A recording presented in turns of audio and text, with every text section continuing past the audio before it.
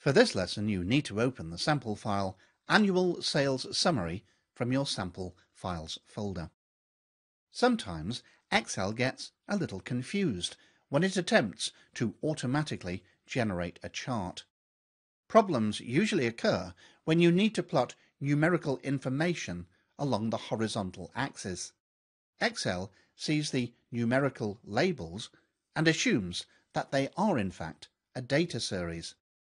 In this lesson, you'll use such a worksheet to confuse Excel and then fix things up manually using the Select Data Source dialog.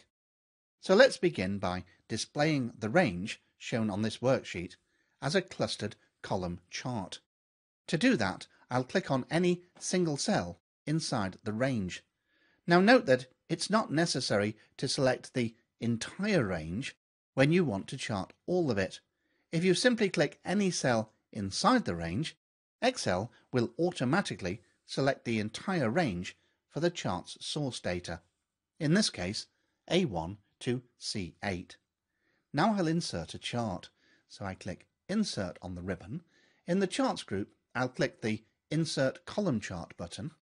Then in the 2D column group, I'll choose the Clustered Column Chart.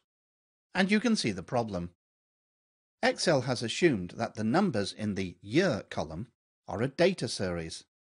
Note that the numbers for the year data are so small in relation to the sales and cost data that you can hardly see their bars in the bar chart. The bars are there, but they're so short they're almost invisible. If you look carefully, you can just about see the short blue bars. In order to find out what's gone wrong, we'll need to display the Select Data Source dialog, and to do that I right-click just inside the border of the chart and then choose Select Data from the shortcut menu.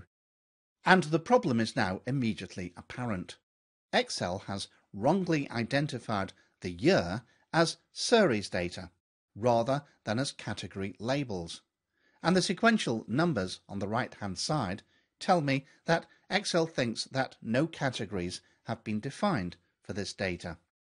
So the first thing to do is to remove the incorrect year series. So I'll click on the year series and then click the Remove button. I now need to tell Excel where the category labels are.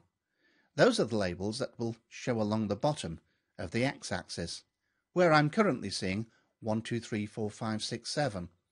And of course, what I want to see there are the dates in cells A2 to A8. So I'll click the Edit button at the top of the category list, and then I'll select cells A2 to A8. I'll then click OK and OK again. And you can see that the chart now displays correctly, with the years interpreted as categories and the sales and cost data being interpreted as data series. All that remains for this lesson is to save your work, and I'm going to save with the new name Annual Sales Summary 1, and as usual I'll save to the folder above my Sample Files folder.